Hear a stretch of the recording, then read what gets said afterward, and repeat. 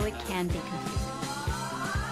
Gender really takes on a lot of different meanings for a lot of people, so it can be confusing.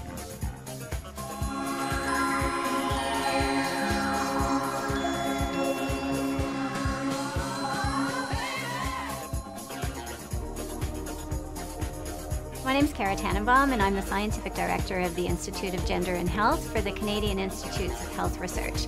That's the Canadian government's national funding organization for health research in Canada. The Institute of Gender and Health, our mandate is really to produce knowledge on the influence that sex and gender have on health and disease, and then help apply the findings to improve the health of men, boys, girls, women, and gender diverse people in Canada. Canada has its GBA+ policy, Gender-Based Analysis Plus. What a lot of people don't know is that within the health portfolio, we actually call it SGBA+, and we differentiate the sex and gender-based analysis part of it. And in biomedicine, medicine, health sciences, there's a huge difference between sex and gender. When we talk about sex, we talk about the biological factors that make us who we are. So these are our genes, our anatomy, our physiology, sex hormones. That's all related to sex. So whether I'm genetically XX for female, XY for male, something in between for intersex, that's all sex biological factors. When we talk about gender, it is a lot more complicated. Gender has many different dimensions.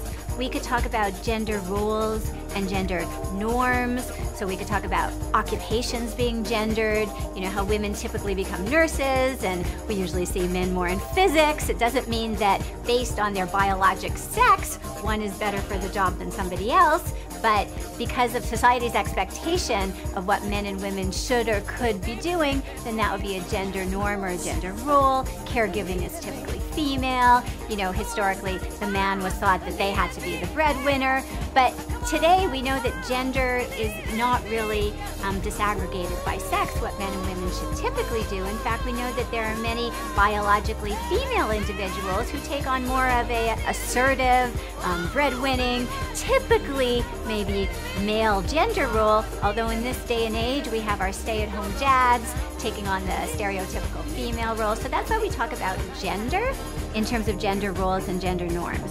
Then there's a whole other component of gender, which is gender identity. And gender identity is how we self-identify.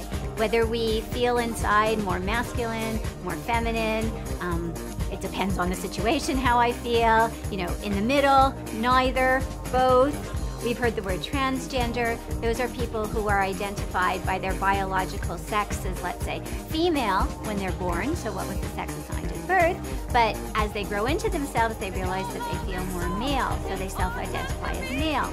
So it's trans because the way they feel doesn't match the sex they were assigned at birth. We call people cisgender if they feel inside the way they self-identify as male, female, according to the sex they were assigned at birth. And then there's the third sort of component of gender, which is more gender relations. And that's about the power dynamics, about the institutionalization and hierarchy in the workplace, or the power dynamics at home, or by the media. So, you know, the typical woman who needs to be skinny and pretty, and, you know, the model who walks down the runway, that's not what women look like at all. But we get the message from the media that that's the way a beautiful woman should look. So that's an institutionalized kind of perception of gender, and has to do with gender relations and the way that plays out, which is different based on country, context, where you live, what generation you're in. If you're in Canada, in a developing country, gender really takes on a lot of different meanings for a lot of people. So it can be confusing.